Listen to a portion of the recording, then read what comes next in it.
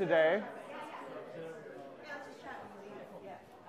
Having already reviewed the dialogue and discussion between Socrates and Gorgias, we move on to the dialogue between Socrates and Polus, and on Friday we'll discuss the interaction with Callicles, and then when Socrates is frustrated and creates a dialogue with himself.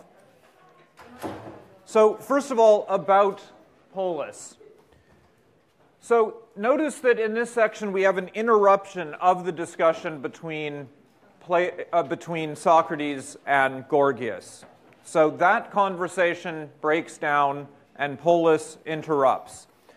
And this is an actual guy that we know something about. Polus, he's from Sicily, from Acragas. And he's said to be younger than Socrates, but he's old enough to have composed a treatise on rhetoric that Socrates says he's read. And from other sources, we know that that title may have been something like Word Sanctuaries of the Muses or Shrines of Learned Speech. So very rhetorical title for a book on rhetoric. And in another Platonic dialogue about rhetoric, so Plato wrote several dialogues about rhetoric. The Gorgias is one of them. Another one is called the Phaedrus.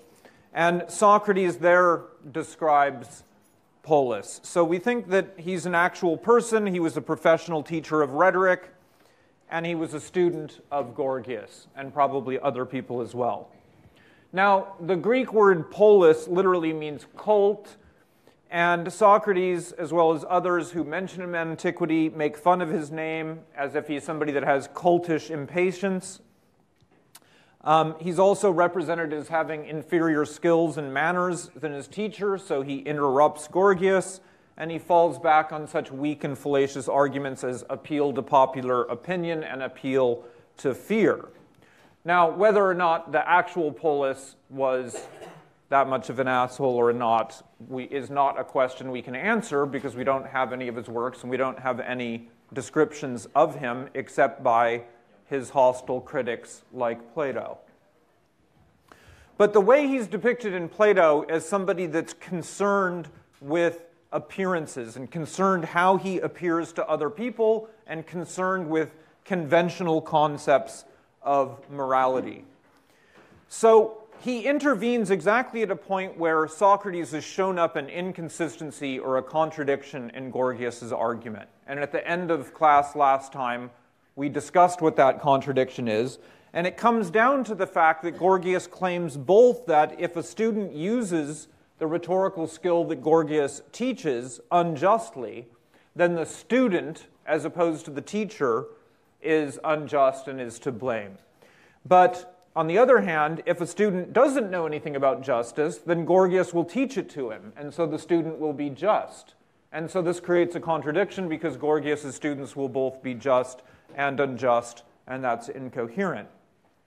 But according to Polus, Gorgias wasn't really being serious or sincere when he said, if a student doesn't know about justice, then I would make sure he does before giving him these powerful weapons of rhetoric. Instead, Polus says it was only out of shame or embarrassment that Gorgias said that if a student doesn't know about justice, then Gorgias would teach it to him. Like if you ask me, do you make sure that those students you're teaching know something about justice before you give them those powerful tools of writing and speaking? I would say, sure, I make sure that they know justice, because I wouldn't want to admit that I was teaching potentially unjust people. Now, at 461b and following, we can tell that Polus, at least as he's being depicted by Plato, is very concerned about shame and appearances and becoming embarrassed and so forth. And he believes that Gorgias said he would only teach justice because he was ashamed not to say that, not because he actually would do. So Gorgias, in Polus's view, isn't guilty of a contradiction. In fact, he would teach just or unjust people how to use rhetoric. He just doesn't want to admit that. So Polus says, who do you think would deny that he himself knows what's just and would teach it to others? Everyone would say that, at least. Nobody would admit, oh, I guess I don't know the difference between right and wrong. Or I guess I don't care if the students that I teach are just or unjust. So Polus is concerned with conforming to popular expectation and avoiding the shame and embarrassment of not doing so. Now, the issue arises whether rhetoric is really an art or craft or skill, in Greek a techne, or whether it's just a knack or kind of routine, an empiria in Greek. And Polus is apparently on the verge of giving a long rhetorical speech of the kind he's learned how to give from Gorgias, and a speech that would apparently resolve the contradictions that come out in Gorgias' speech and explain how glorious and powerful rhetoric is without getting into these contradictions that Socrates led Gorgias into. But Socrates says, I'm not going to listen to your long-winded speech about it. Rather, let's do it this way. I'll ask you some questions and examine whether you know what you're talking about, and you give me the answers to those questions, and we'll see if they can be refuted. And this is Socrates' preferred method.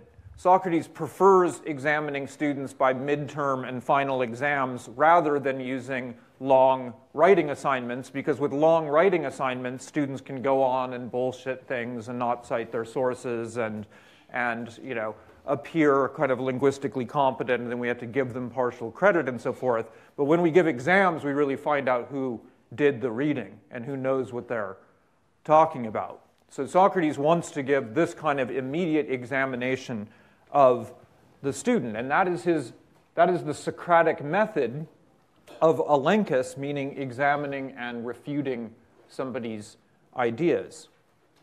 Now, earlier in the dialogue, Polus already said two things that are pertinent to the examination that he's made to undergo. The first was an assertion that empiria, meaning experience, familiarity, routine, or knack, breeds art, techne, while inexperience merely breeds chance, lucky or unlucky outcomes. But Socrates argues that he doesn't think rhetoric is an art or a skill or a craft. He thinks it's merely a routine or familiarity or knack, and specifically one that produces gratification and pleasure. And Polus says, oh, well, isn't that a good thing? Isn't having a knack or a routine for producing gratification and pleasure, isn't that an admirable thing? Aren't you then agreeing that rhetoric is a great thing, since it gives us a routine or a method, a kind of experience in how to produce gratification and pleasure?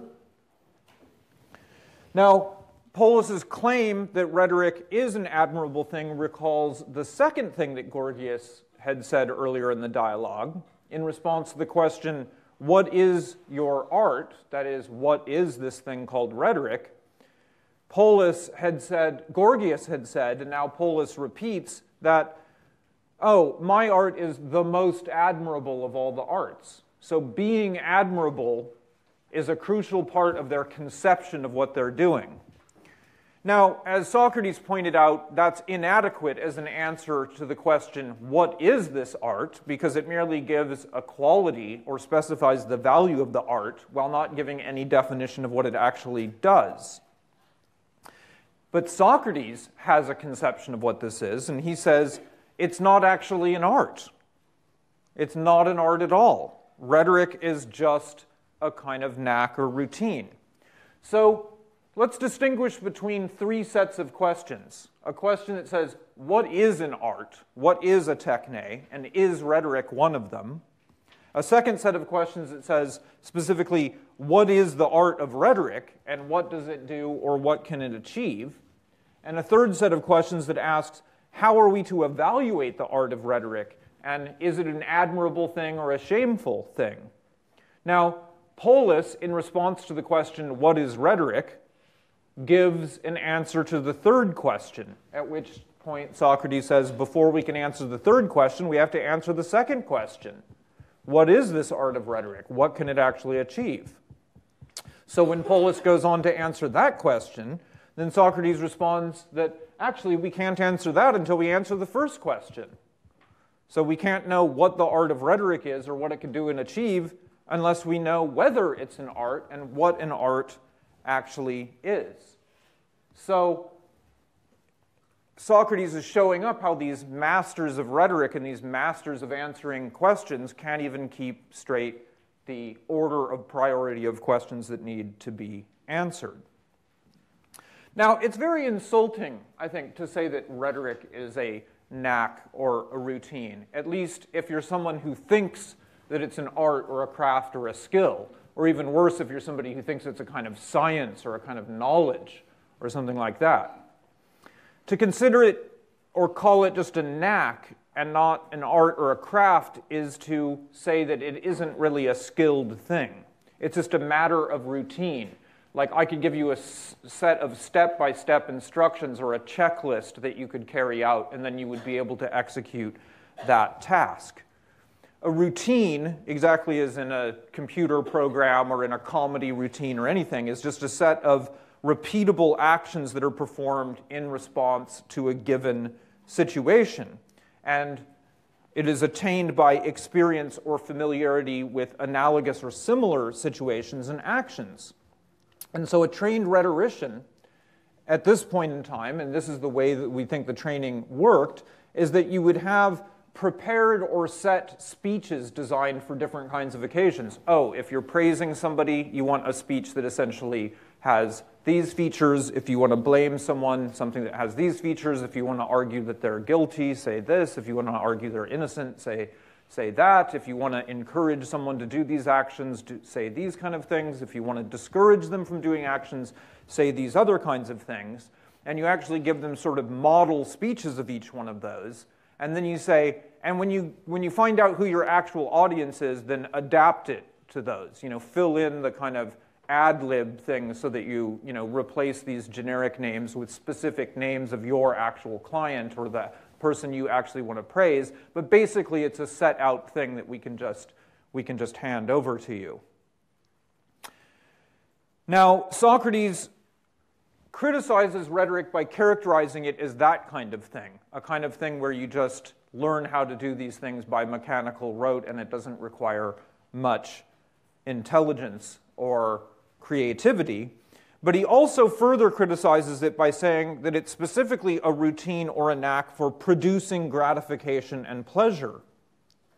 Right? So he characterizes it as essentially being a knack for selecting a good speech and memorizing it that's already been designed to give to a given audience. Again, sort of like a comedy routine.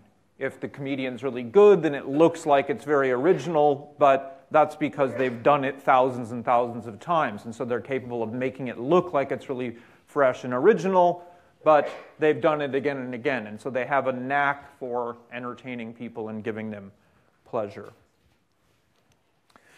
Now, this definition gets replaced by an even more obscure one. So Socrates begins to refer and offer a positive account of what rhetoric is by making a distinction. He says it's actually a knack not just for producing gratification and pleasure, but for producing flattery.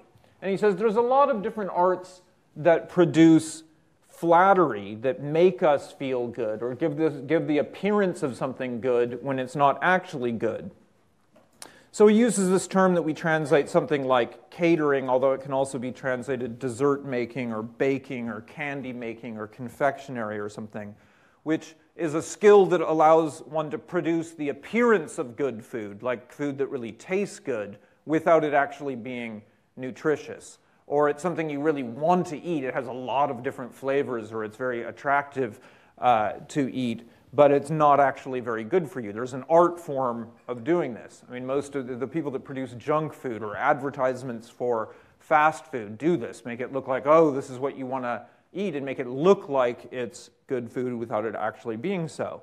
And he says rhetoric is kind of like that. It creates the appearance of good speeches about topics like the just and unjust without delivering the actual reality of it. Another example of this is cosmetics, which he says doesn't actually make people beautiful. It just gives them the appearance of beauty without the reality of it. And he also throws in sophistry, which is the appearance of making good speeches about things like law and order, or even just about natural science and other things. Remember, sophistry was one of the terms and the charges that came in to describe the kind of activities going on in the thinkery in Aristophanes, that you have these people appearing like they're wise men, but actually they're very foolish and ridiculous people. So if there's a general class of things that tend to flatter us or give us the appearance of things without giving us the reality of them, and if rhetoric is one of them, then that tells us what kind of thing or what class of thing rhetoric belongs to, but it doesn't yet tell us what makes it a distinctive thing of that kind. So Socrates further specifies that rhetoric is a, quote, image of a part of politics. That's at 463d. And that's a very obscure expression and one that we have to unpack, and the interlocutors are made to respond by saying, what the hell do you mean by calling rhetoric an image of a part of politics? It's an obscure thing to say. So in order to explain this, we have to develop an elaborate analogy between different kinds of skills. So consider various kinds of skills for caring for the body. So I'm just going to talk about this column here.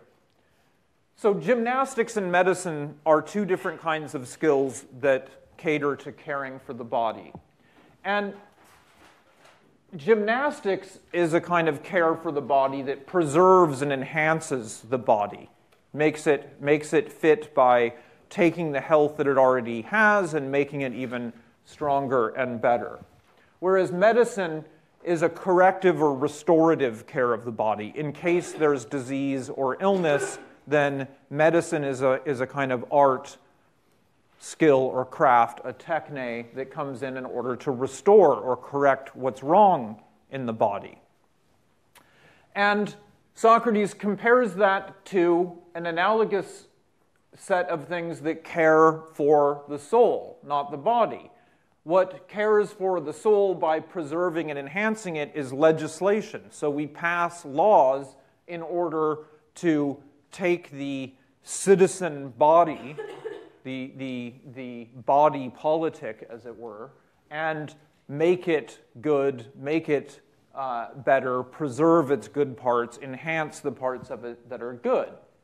And in case there's parts of the body politic, or rather of the soul of certain people, that's actually bad or deficient in some way, then we use justice, the justice system, in order to correct or restore the health of the soul. And so this is actually meant to be a division of politics. There's two dimensions to politics. One is legislation, that's the preservative and enhancing part that takes the souls of the citizens and keeps what's good in them and makes it even better. And justice is the part that restores or corrects the deficiencies.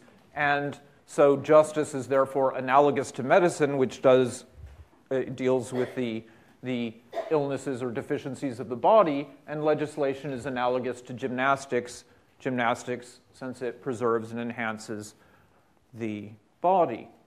Okay, so keep in mind that analogy, and now we expand the analogy considerably. So again, starting with this first column, to repeat myself, care of the body, we have two kinds of arts, skills, or crafts associated with this: gymnastics, which preserves or enhances the body, and medicine, which corrects or restores it in case of deficiencies or illnesses. And Socrates says there's two kinds of flattery knacks that correspond to those. So corresponding to gymnastics is something that creates an image of preserving or enhancing the body, and that's cosmetics or plastic surgery or something that doesn't actually make anybody more beautiful. You know, like plastic surgery just makes people look like they have plastic surgery, but you know, cosmetics just give the appearance that somebody's beautiful without the reality of it. And this catering or pastry making or baking or whatever isn't like medicine, which actually regulates diets and so forth so as to improve health, but it makes it seem like it's giving wholesome, good food by making it taste good, by making it appealing in other ways.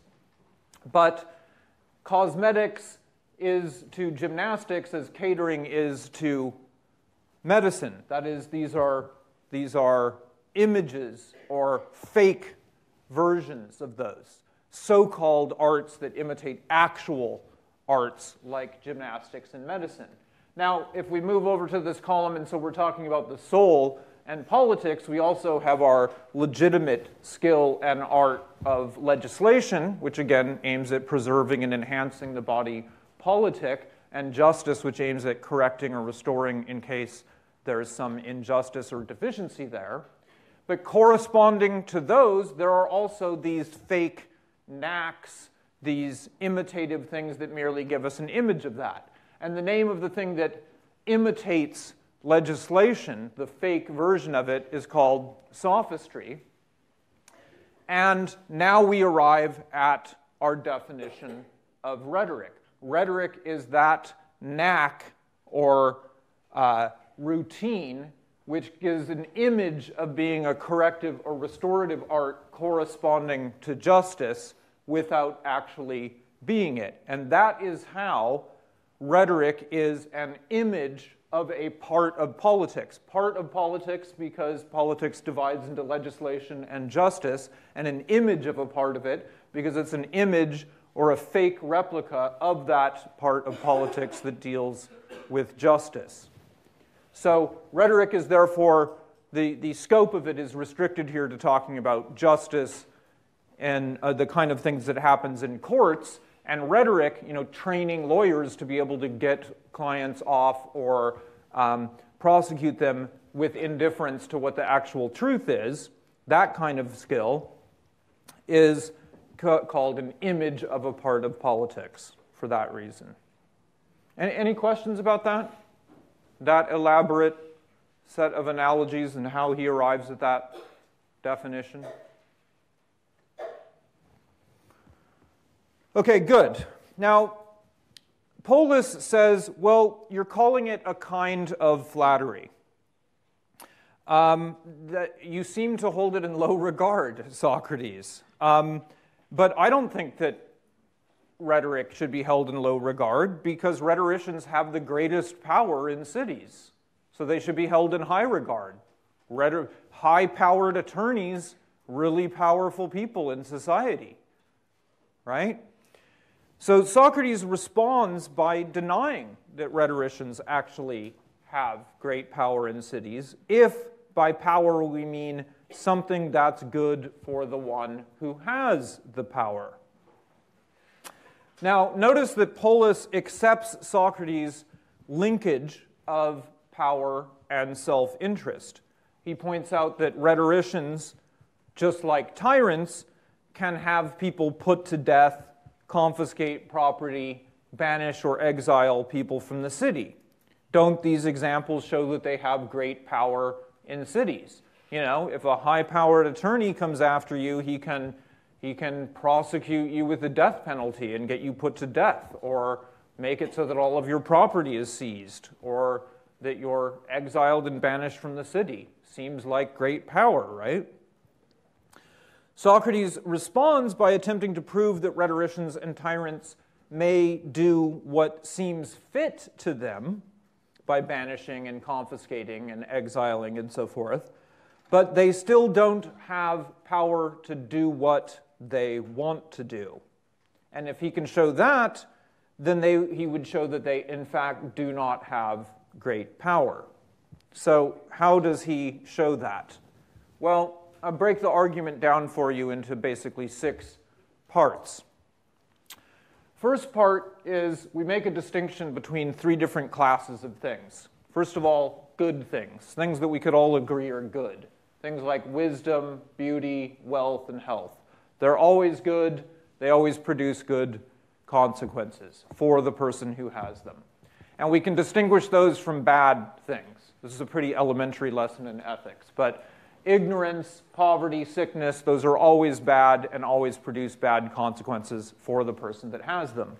And we can distinguish these good things and bad things from neutral things, or what we might call instrumental things, things like walking, running, sailing, sticks, stones, and so forth. Sometimes those are good, sometimes they're bad. Sometimes it's good to walk, sometimes it's bad to walk. Sometimes you should sail, sometimes you shouldn't. Sometimes you use sticks in order to save someone who's drowning in a pool. Sometimes you use it to bash an innocent person over the head. So it could be good, could be bad. So things in this class are utilized either for good or bad, but are not in themselves good or bad. They are neutral or instrumental. Okay, the second part of the argument, we observe that neutral things are always chosen for the sake of good things and not for bad things. We always want to bring about good things. That means things that are in our own interest. So we choose things in the neutral category because we want to achieve good things or avoid bad things. We don't choose them for the sake of doing neutral things themselves. So people take medicine in order to get healthy, not just so that they can take medicine. And people work in order that they can make a living, not just because they love working. Or people show up to lectures in order that they can pass the class or get a degree, not just because they love showing up at lectures. So neutral things like showing up at lectures, taking pills, working, all fit into this neutral category and aren't themselves good or bad. Now, the next three steps I can go through pretty quickly. Activities like banishing people from the city, confiscating their property, or putting them to death are neutral things. Hence, they're done for the sake of some good thing. Those who do these things want to do them because they achieve something good. Again, good for themselves. So nobody banishes just for the sake of banishing or confiscates property just for confiscating property. You confiscate property because you think it'll be good because I'll have more property then, and wealth is a good thing. Or if I banish this person, then they won't challenge my power, and my having power is a good thing. Or I put them to death because they're a menace to society, and I want to avoid that evil being a problem. Now, if a tyrant or an orator confiscates someone or puts them to death or banishes them because he thinks that a good thing will result from that, but in fact a bad thing results from it, then we'll say he does what he sees fit, but not what he actually wants to do. This is again because everybody that employs neutral or instrumental things wants them for the sake of good things, not bad things. But sometimes they end up actually producing bad things. And if they do, he's done what he sees fit, but not what he actually wants to do.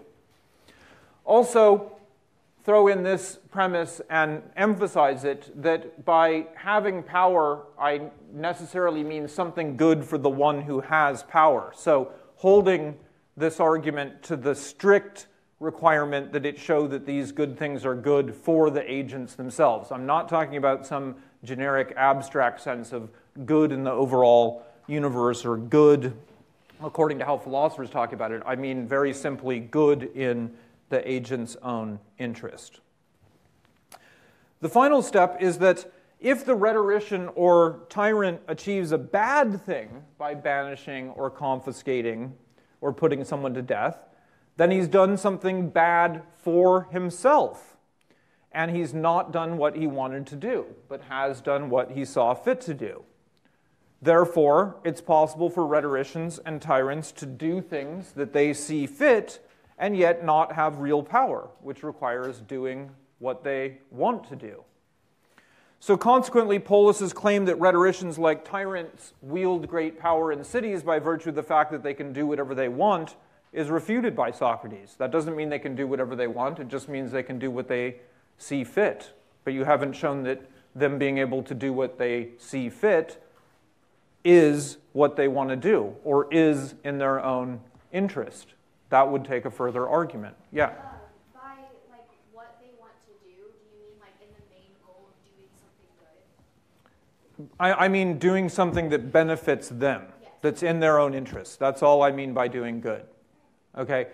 This would be a much weaker argument if all I had to show is that is talking about good in an abstract sense. But these people banishing, exiling, and so forth, Socrates means to say, are doing things that's not in their own self-interest. Not just that it's bad because we condemn things like banishing innocent people or confiscating their property. There might be a sense in which that's just bad, that we could argue that doing that is bad morally, even if it's to the benefit of the person, like they get rich from doing it or something like this. But Socrates' argument is that it's bad for that person themselves.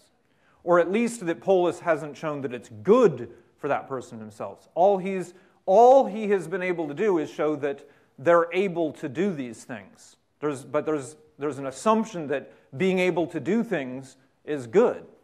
But it's like these examples we keep coming up to that, mere power is not in itself good. Nuclear power might be good if it allows us to solve the energy crisis or to have a form of energy that doesn't emit as much carbon and so can deal with climate, but it could be bad if it gets in the hands of people who use it as a weapon, like the US did, and so forth. So merely saying they have the ability to do a bunch of neutral activities does not show what the argument is intended to show. And that's Socrates' point. Now, how does Polus respond? He says that Socrates' position that it's possible for one who has power in the city to do as he sees fit, but not to do what he wants, he replies to that by saying that, well, Socrates, you would envy somebody that had the ability to execute or banish people or seize their property. Wouldn't you envy somebody that had that power in the city? And Socrates says, well, do you mean that I would have the power to do those things justly or unjustly? And Polus says, doesn't matter. Wouldn't you be envied either way? In fact, it seems even more enviable to Polus if you can do it with indifference to justice or injustice. That just shows you have more power. If you only have power to do it justly, that would be kind of a restriction on your power. What's the point of being a tyrant is that you don't have to worry about stuff like that. You get to do it no matter what. And Socrates says, no, whoever puts another to death unjustly is miserable and not powerful and is to be pitied and not envied. So how does he show that? Well, first of all, compare a ranking of 4 different things. Here's Polus's ranking. It'd be really bad to be put to death justly. Like you did something wrong, you murdered some innocent people, and so a court found you were guilty and they executed you. Really bad thing to happen. One of the worst things that can happen to you, right? Maybe the worst thing. Almost as bad is being put to death unjustly. Presumably being put to death unjustly is better because at least you weren't unjust and didn't actually murder those people. It's still bad because you're dead, but at least you can hold on to the fact that you didn't do anything wrong. Better than either of those because you live is putting other people to death justly.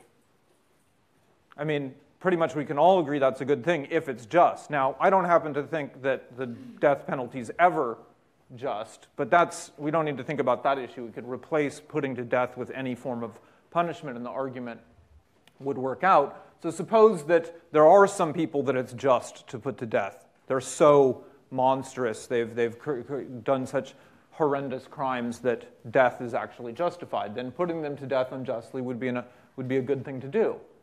And Polus thinks that the best thing is if you could put people to death unjustly. If you had so much power that you could put people to death whether they deserved it or not, because you're a super strong tyrant. Okay, and Socrates flips this ranking, and he says that actually putting people to death unjustly is the worst thing you can do. It is worse even than being put to death justly or being put to death unjustly.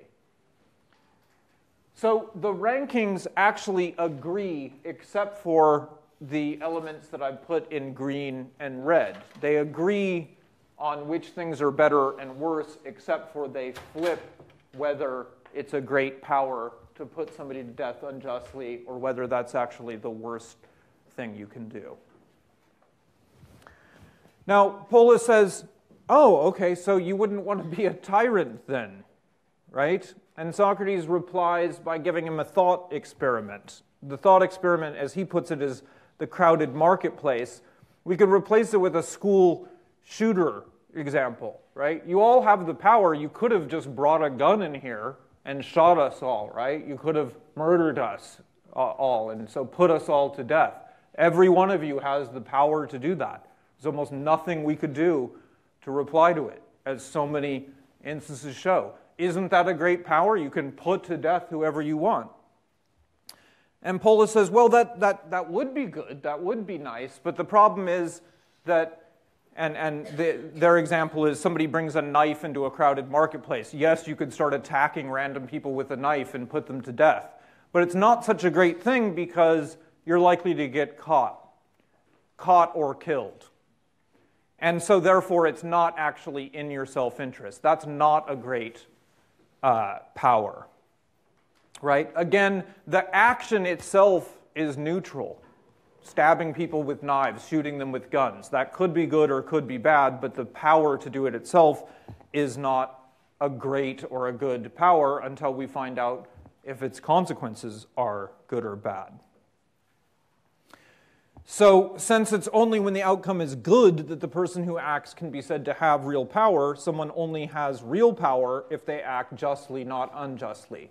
So no, you don't have a great power. The fact that you could have brought a gun in here and killed us all, that isn't a great power. It doesn't benefit you.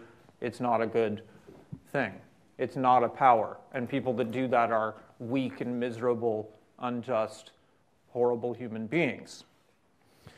But Polus actually rejects this and claims that ancient history has got ample examples of people who acted unjustly and are a lot happier because they did so.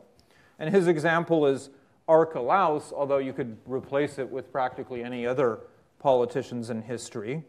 But the example is meant to show that a person who would have been a slave because of treachery and murder of innocent people usurps the throne and becomes a tyrant and is able to torture and put other people to death and enslave them and so forth. And Polus says, isn't he better because he was unjust so that he became able to do that? And Polus says, everyone would agree that he's happier than if he had not been unjust. Almost everyone. Everyone or almost everyone would agree. And that leads to a digression which gets into the fallacy of appealing to what everyone or most people would say, which cuts no ice whatsoever in a moral argument like this, although I won't bother going through the reasons for that. So returning to the main line of argument, the next stage that's crucial is to point out how Polus thinks it's possible to be unjust and happy as long as one doesn't get punished. And Socrates denies this, holding that, quote, this is 472e, a man who is unjust is thoroughly miserable, the more so if he doesn't get his due punishment for the wrongdoing he commits, the less so if he pays and receives what is due at the hands of both gods and men. Now, Polus supports his side by saying, but punishment's really painful, and he describes getting tortured and banished and punished and having your property confiscated, and he commits another fallacy of reasoning that we call appeal to fear. You must think this is a bad thing because it's painful. So you must think punishment's bad because it's painful and nobody wants to undergo pain. But Socrates offers a different rank ordering that challenges Polus's assumptions. So Polus thinks that it's more miserable to be an unjust person who is punished than to be an unjust person who isn't punished. But Socrates argues it's exactly opposite. It is more miserable to be an unjust person who's not punished than to be an unjust person who is punished. Now, the key to the entire rest of the episode with Polus is the following concession that he makes. He thinks that suffering injustice is worse than doing injustice, but he concedes that doing injustice is more shameful than suffering it. And remember, this is a manifestation of his character. He is the kind of person who is concerned about shame and embarrassment and conventional morality. So while he thinks that the person who is unjust and is punished is more miserable, he'll agree that that's less shameful. And while he thinks that an unjust person who isn't punished is less miserable because they didn't have the pain of being punished, he agrees that it's more shameful.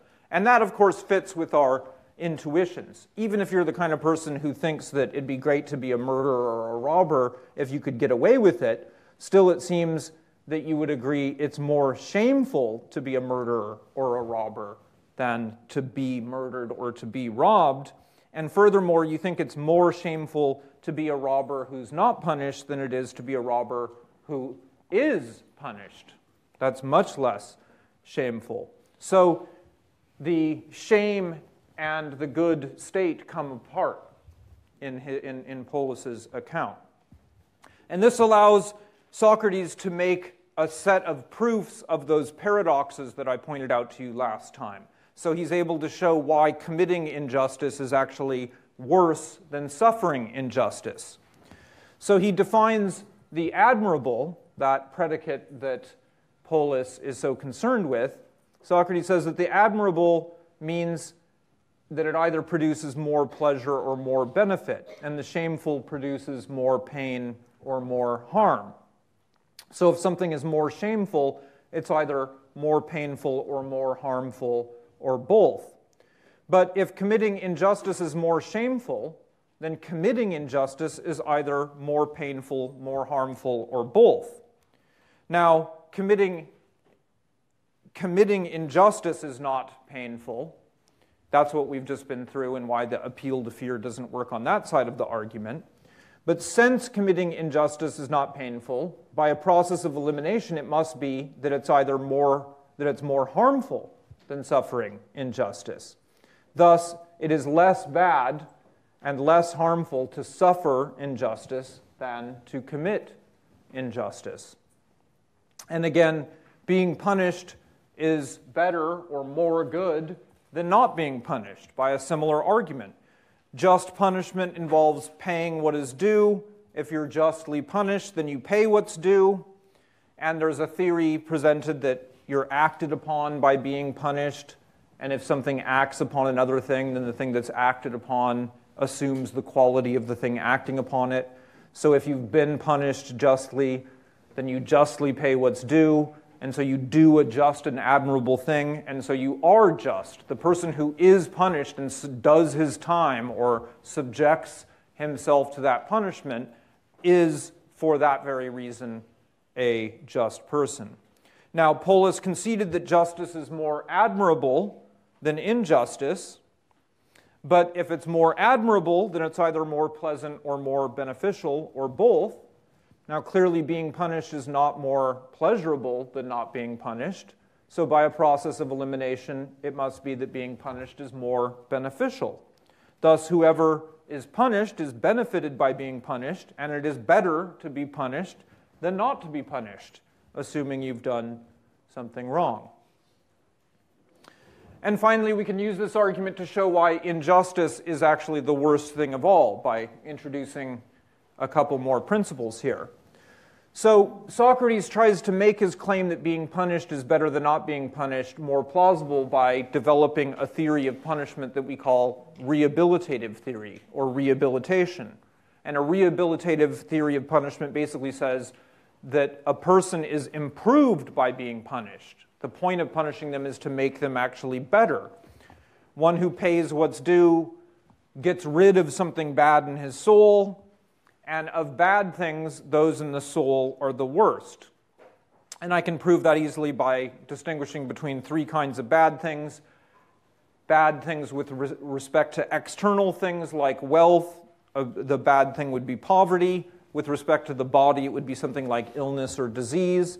with respect to the soul, it's corruption or justice. Now, which of these is most shameful? Being poor is not more shameful than being corrupt or unjust.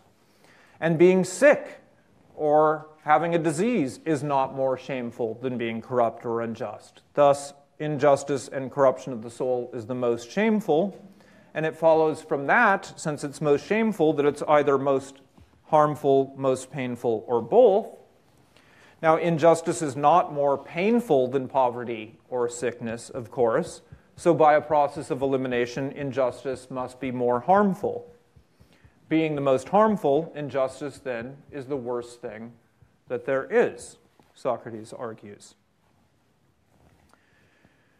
Now, here's why committing injustice and not being punished is the worst thing of all.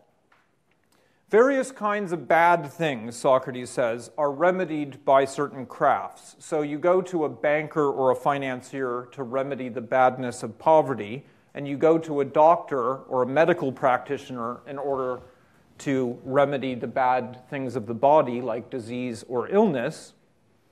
That's why we go to bankers and doctors. Who do we go to in order to solve corruption and disease? We go to judges.